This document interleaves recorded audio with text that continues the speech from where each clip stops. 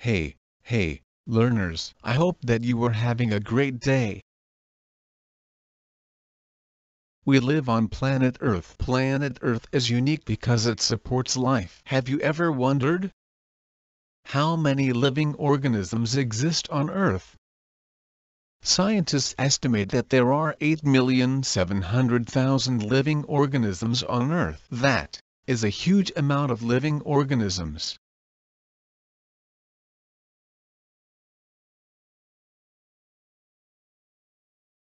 It is thought that scientists have named only 14% of living organisms. This means that approximately 86% of living organisms still need to be identified. Most of the living organisms that have been named live on land. There are many living organisms that live in the oceans that still need to be discovered.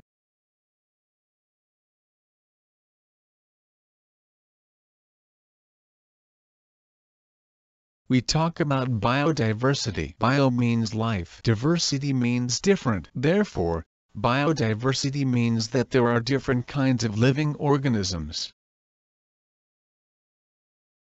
It also means that living organisms have similarities and differences. For example, both a bee and a flower carry out the 7 functions of living things. However, they differ in various ways.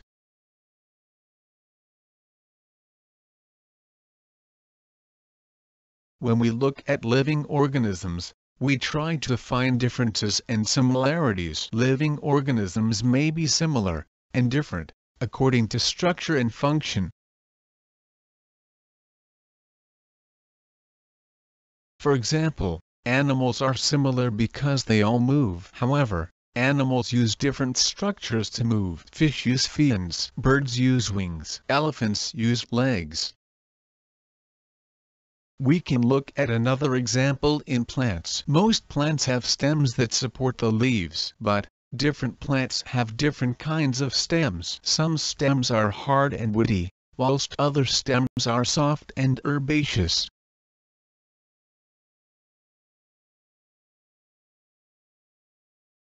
Over the centuries, many scientists have tried to group living organisms in different ways. The method that is used in modern times was devised by Carolus Linnaeus. He lived from 1707 to 1778 in Sweden. He was a botanist who studied plants.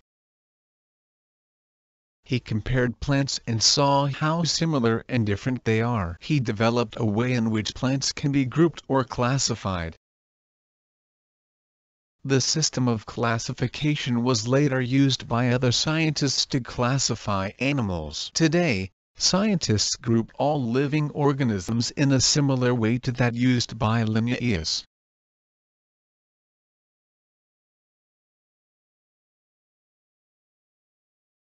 How are living organisms grouped?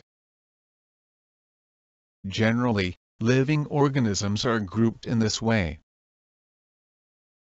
Firstly, a distinction is made between prokaryote and eukaryote-celled organisms. These groups are called domains.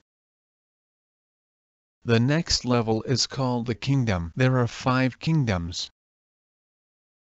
The kingdoms are divided into divisions or phyla. Plants are divided into divisions whilst all other living things are divided into phyla. The next groups are the classes that are divided into families. Families are divided into various orders. The orders are divided into genera. The smallest groups are the species. This diagram is called a hierarchy. A hierarchy shows how the largest groups are divided into smaller groups. The largest group in this hierarchy is the group of living organisms. The smallest group in this hierarchy is the species group.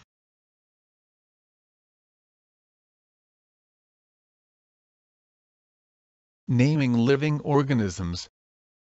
A living organism belongs to different groups of living things such as plants or animals, vertebrates or invertebrates, fish or mammals.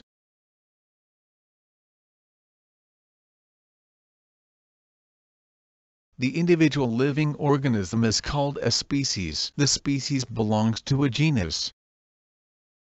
This hierarchy shows the scientific classification for humans. Kingdom Animalia. Phylum Chordata. Subphylum Vertebrata. Class Mammalia. Order Primates. Family Hominidae. Genus Homo. Species Sapiens. You can see that humans belong to the genus Homo and the species Sapiens. The genus and species are always written either in italics or underlined as shown here.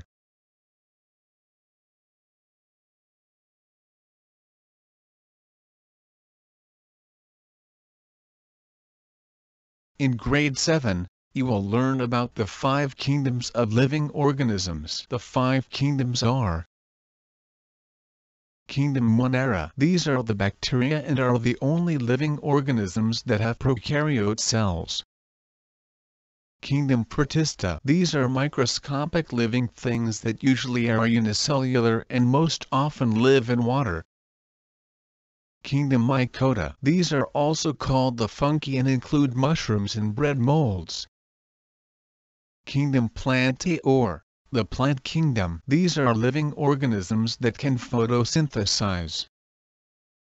Kingdom Animalia, or the animal kingdom. These are the living things that need the plants for oxygen and energy.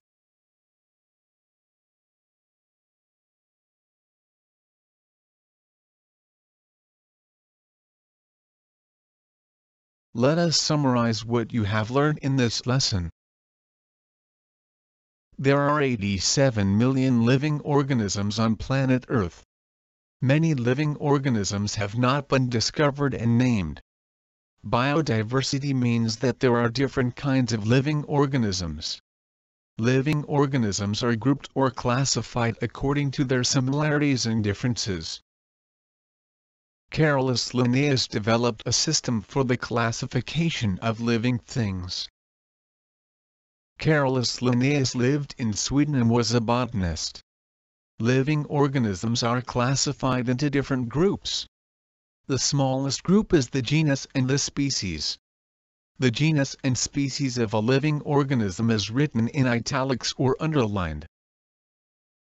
In grade 7, you will learn about the 5 kingdoms of living organisms.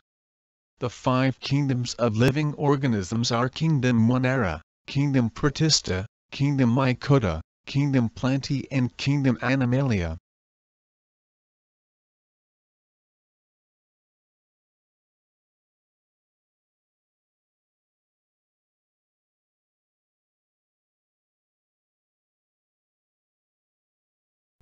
Ha ha ha